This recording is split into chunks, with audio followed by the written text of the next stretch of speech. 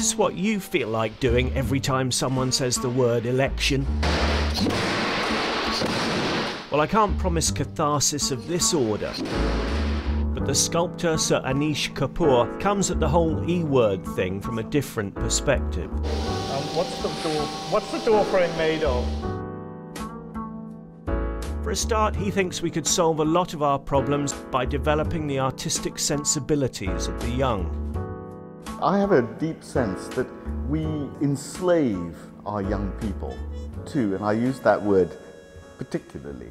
Enslave our young people to a project that ties all of us, ties us to a means of production. That's to say that we want our young people to go out there and function in our factories or places of manufacture or whatever. It never for an instant considers them as people. We need to be making job makers, not job seekers. But some might say that you're blindsided by your own experience. You happen to be a very creative person. Some people aren't going to get much further than the factory floor, and no disgrace in that.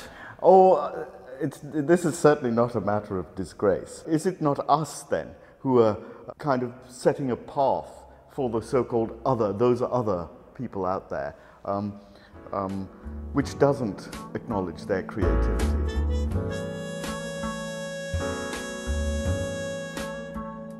We need to recognize that in the 21st century, that we have the potential, each of us, for growth.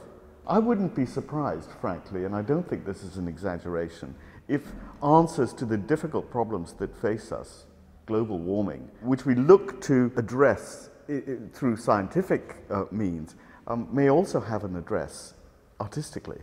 Traditional learning doesn't always lead to the path that we've set ourselves, that often it's off to the side. Kapoor came to the UK from India, where he was born in 1954.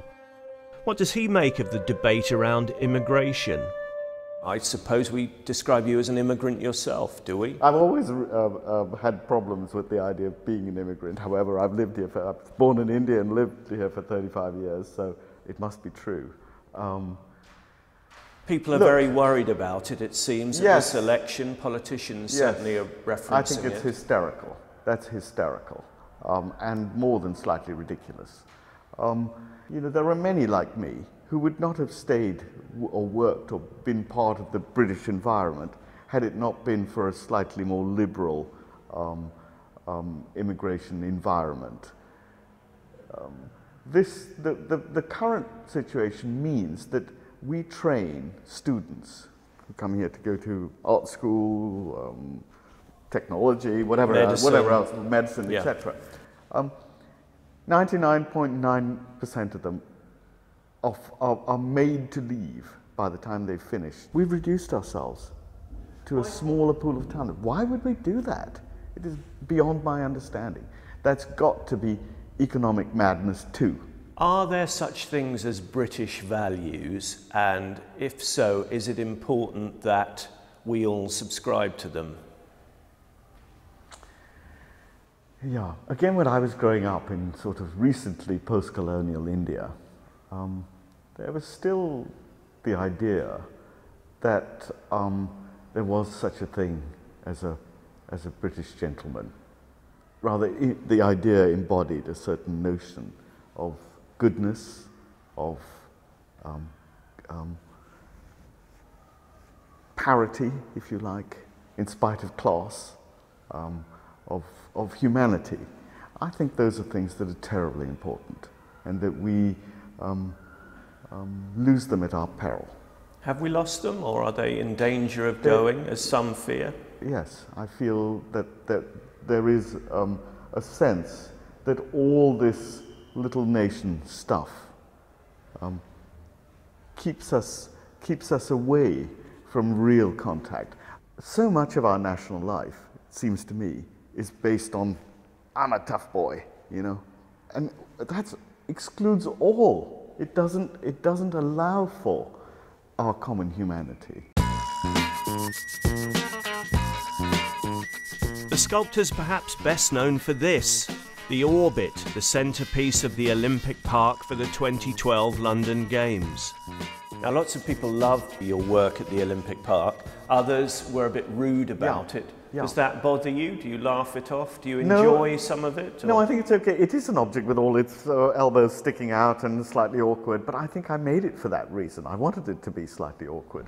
Do you like living here? Do you still like living here or That not? is such an unfair question. Is it? Yes. There are many things about Britain I adore. Such as?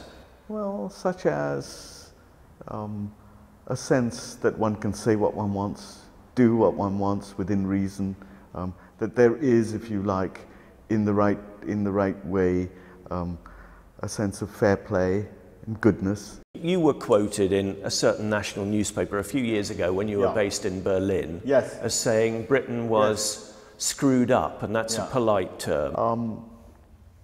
I think attitudes have changed a lot towards, immigrants and others, so we're a much more equal society. But there are still, of course, moments of UKIP is a good example of a moment of hysterical xenophobia, to put it in my terms, to put it mildly. I suppose their supporters must feel disenfranchised. They feel that nobody else is looking out for them, and that's why UKIP appears to be doing so well. I'm sure that's so. But I think if we had a more inclusive idea of the citizen, that would no longer need to be the case. Finally, is the glass half full or empty? Is that a straightforward question? Yes. Oh, the glass is definitely not empty. Is it half empty? I don't know. There's much to work with.